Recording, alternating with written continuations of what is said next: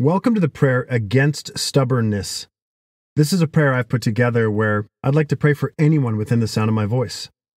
All I ask you to do is to agree with me as I pray, and together we will seek our Heavenly Father.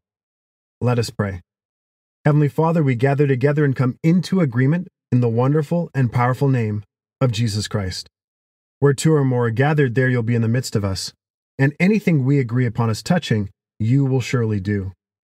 Father, in Jesus' name, there's no distance in the Spirit. We thank you for the person I'm praying for who desires a prayer against stubbornness. Father, they raise their hand and ask you to please forgive them for the times they may have been stubborn. Lord, they openly admit that some of their decisions have not always been in alignment with your word. Yes, there may have been moments when they knew to do right, but didn't. There may have been times where you even tried to use people in their life to help them stop from acting stubbornly and going in the wrong direction.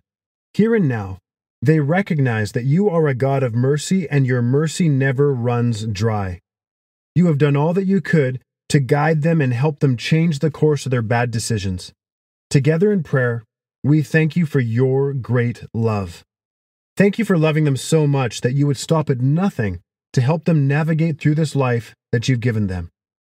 The person I'm praying for is genuinely thankful for the leading of the Holy Spirit and for the people you have supernaturally positioned along their path in life.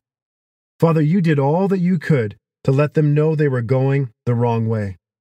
Their heart is grateful. They are overflowing with gratitude for loving them despite any stubbornness.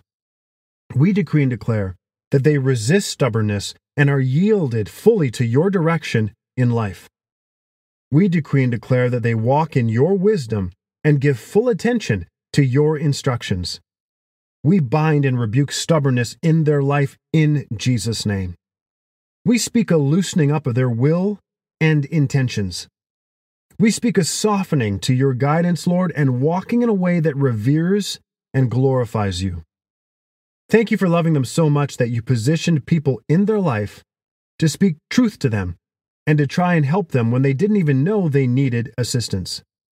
Yes, Lord, we acknowledge just how good you are in that you knew just before they were about to make a wrong decision.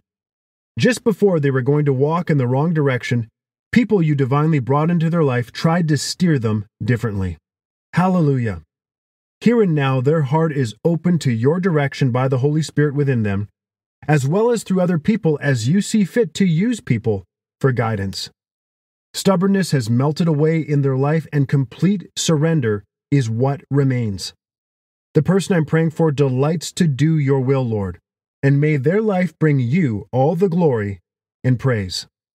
We believe and receive everything we've prayed and give you glory in advance, for this prayer is answered. In the wonderful and precious name of Jesus we pray.